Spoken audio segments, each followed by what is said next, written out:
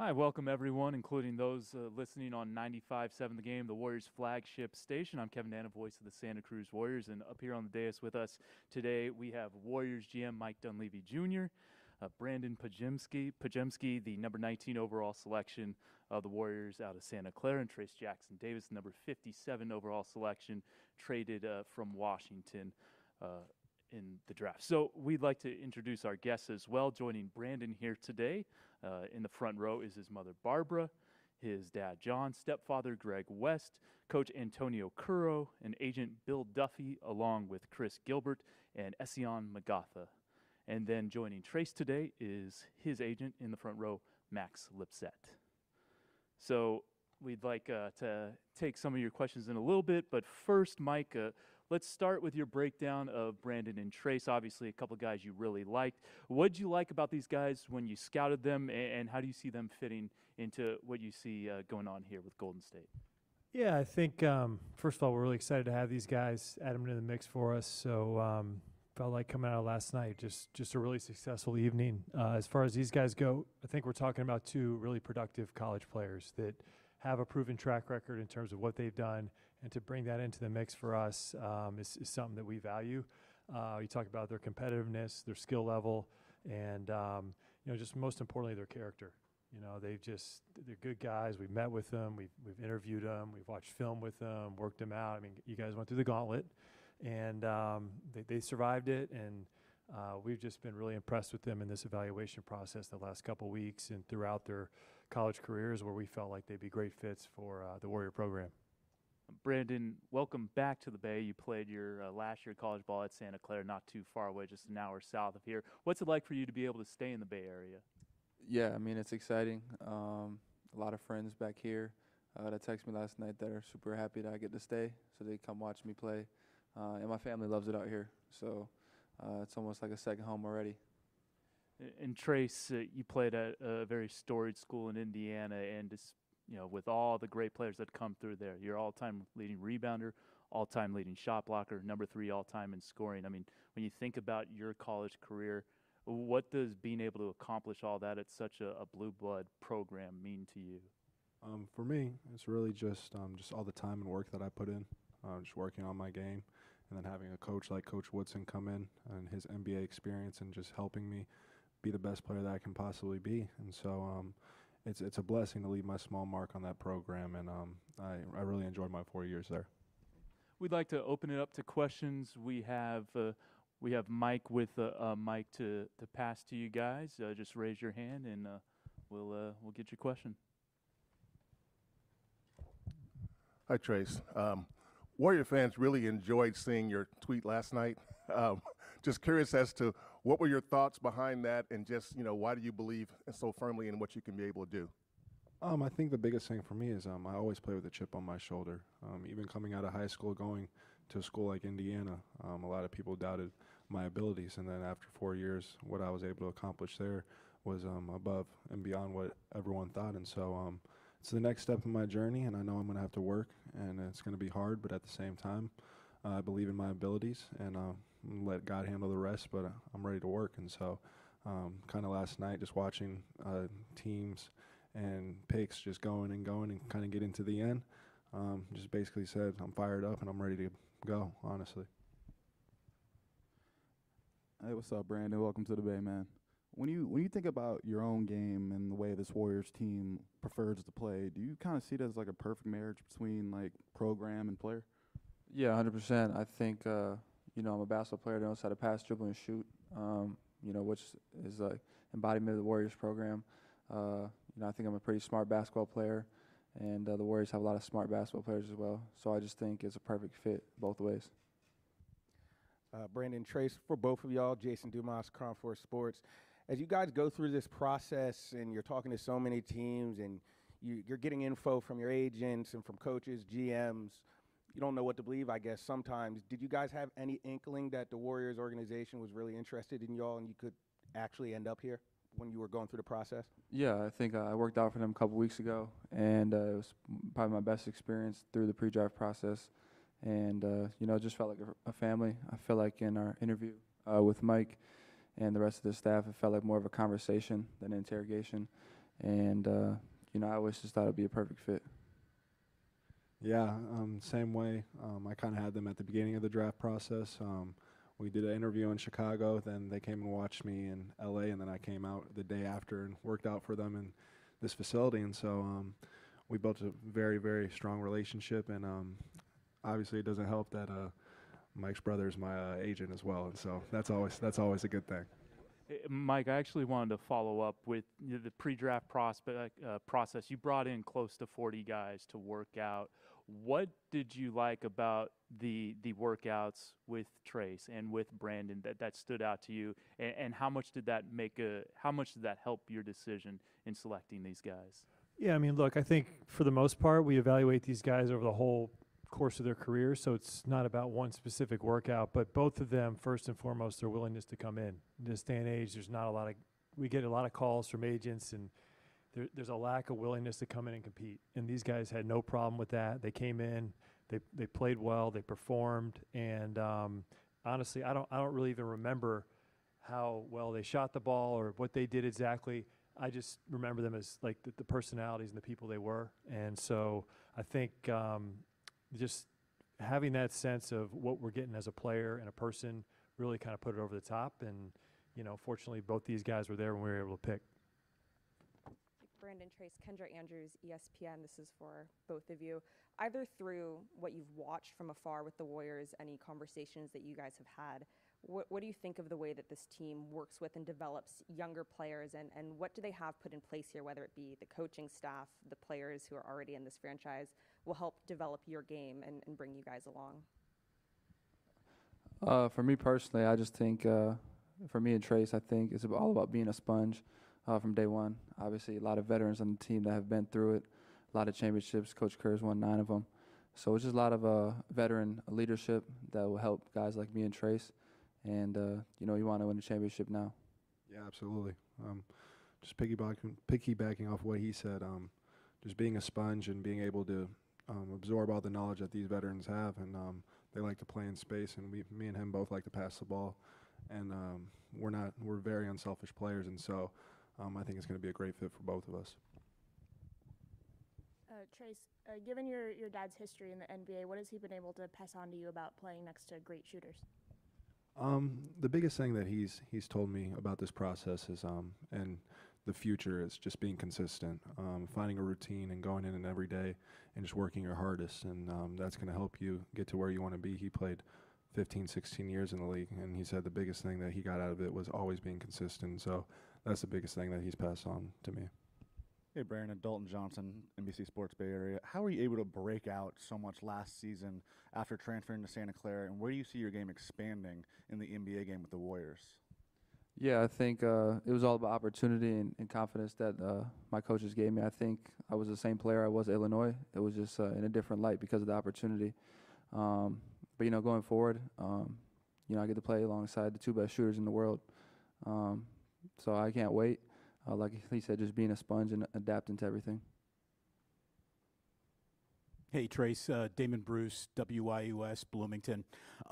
It is really good to see you out here, and obviously, you have that NBA family DNA in you. You also played for a college coach who's got NBA DNA all over him. What did Mike Woodson tell you to really prepare you for this moment, the first month of your career, and what it's supposed to be like and how it's supposed to feel for you? He said enjoy it. You only get to go through this process one time, and so he said be in the best shape of your life. But other than that, just go out there and compete. And he knows I'm a competitor, and I'm going to play my hardest every time I'm out there on the court. Hey, what's up, Trayce? CJ Holmes, San Francisco Chronicle. Sorry I didn't say that the first time. But Mike was telling us yesterday that one thing he was really impressed by you was how your passing really developed over your last couple of years in college. What do you attribute to that, and how important is that when evaluating the way this team likes to play and being a big man in the system? Yeah, I just think I credit that to Coach Woodson and just myself for watching film, how defenses guard, and my teammates, honestly.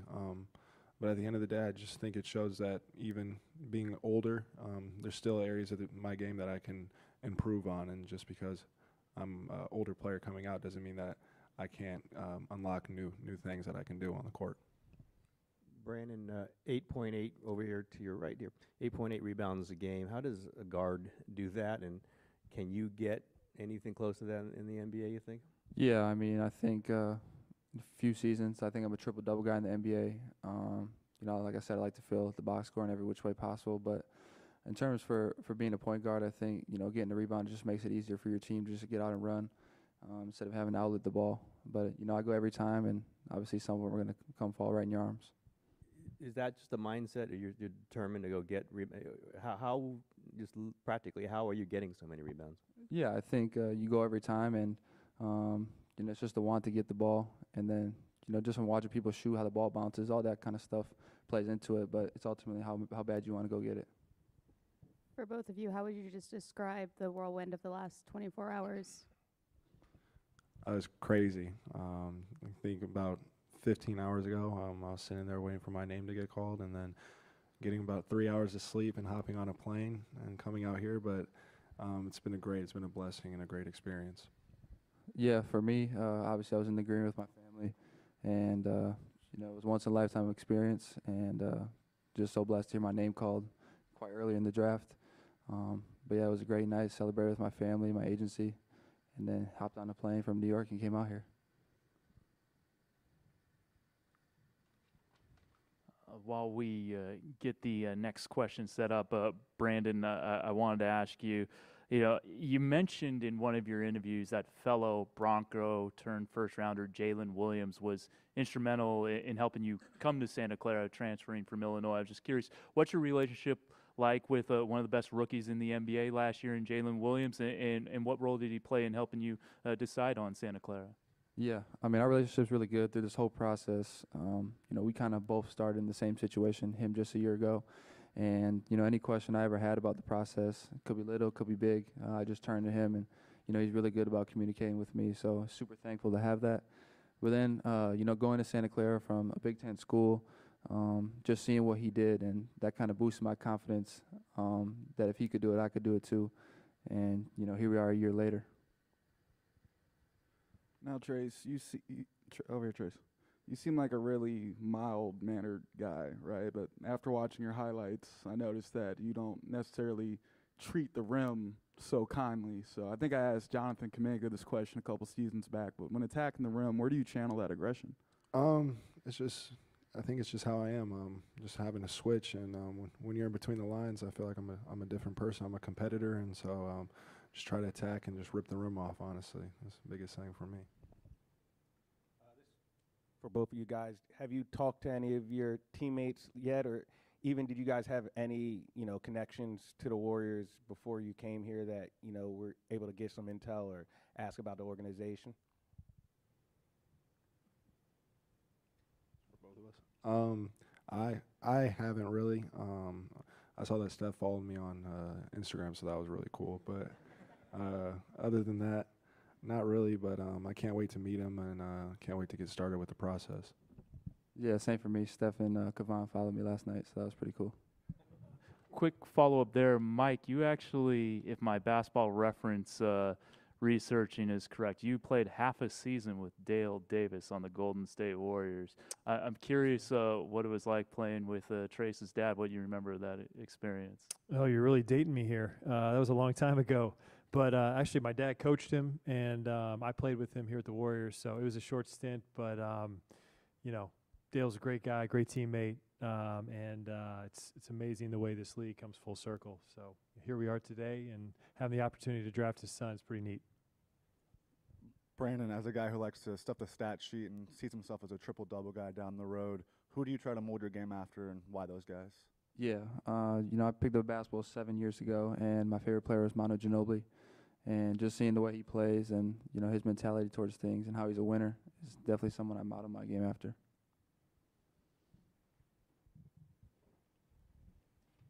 Got any other questions? I'll go ahead and ask one. Trayce, you mentioned kind of the impact that Mike Woodson had on you. Your first couple of years you played under Archie Miller, and I know coaching changes at the college level. They can be an adjustment. What was that adjustment like for you, and what did you learn from both of those guys? Yeah, they both brought different values. They both coached a different way. Coach Woodson was more of a talker and explainer, and Coach Miller liked to yell, which I think honestly, I feel like I'm really coachable, so either of those ways are good with me. But honestly, just learning new things, just coming into college and having Coach Miller start me as a freshman and being able to play through mistakes was huge. And then Coach Woodson letting me bring the ball up and down the court and make passes and start expanding my game, I thought was huge. And so I definitely got key things from both of them. You're known for being a high-energy, high-effort guy, really good face-up game on the low block. I mean, how do you see your skills and what you were able to accomplish at Indiana translating to this level? Just my motor. I think the way that I run the floor can bring the ball up the floor and then match up problems on defense with slower guys, bringing them out, and then being able to pass the ball to open shooters, the best shooters in the world. And so I think that it's a great fit for me, honestly. Trayce, you mentioned you're 23, and obviously not one of the younger guys in this draft. Is there some kind of advantage you're thinking you might have, though, coming in against some 19-year-olds, some guys who aren't as experienced as you? What edge do you think you have with that? There's just an experience factor. Just how many games I played, especially having Coach Woodson. Some guys are 19, some wouldn't even play in college basketball. But at the end of the day, it's a man's league. It's the NBA. You got the greatest players in the world, so you're going to have to go out there and compete, and that's what I'm ready to do. But being older, being a little bit more veteran and experienced, I think is going to be good for me. So we have time for one or two more questions, so if you want to get those questions in, now would be the time.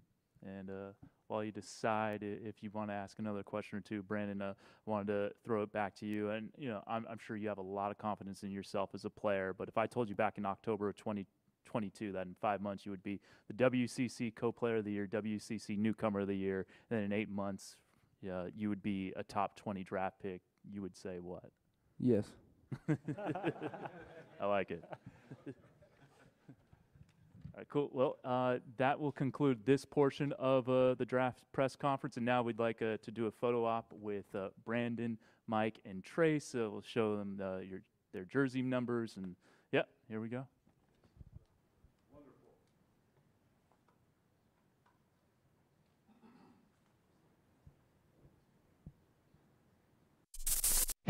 Thanks for watching ESPN on YouTube. For live streaming sports and premium content, subscribe to ESPN+.